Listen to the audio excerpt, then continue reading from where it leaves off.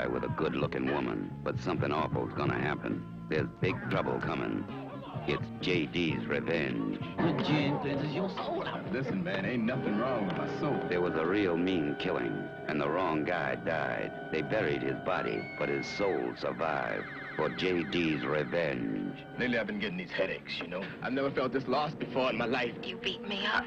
I don't remember doing any of those things. Maybe something is happening to me. The reincarnation of a killer who came back from the dead to possess a man's soul, make love to his woman, and get the vengeance he craved. I'm flipping out. He's my baby sister, Betty Joe. You my baby sister, Betty Joe. They are my enemies. They're my enemies. There's one weird nigger. I mean, I'm cracking up, man. I blacked out. Glynn Turman, the star of Cooley High. What in the world have you done to yourself? I ain't seen a get up like that in 25 years. Yeah. Joan Pringle. My business is with Theodis.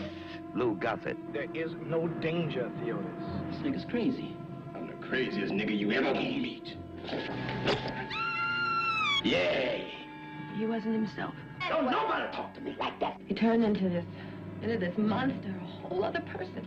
Scared of your daddy.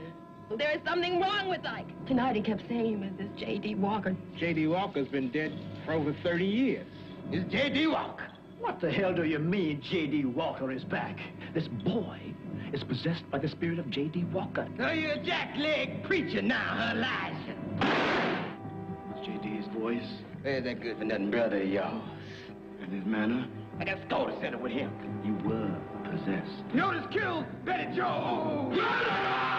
40 years later, on someone else's face, you can see J.D. Walker's hatred time just won't erase.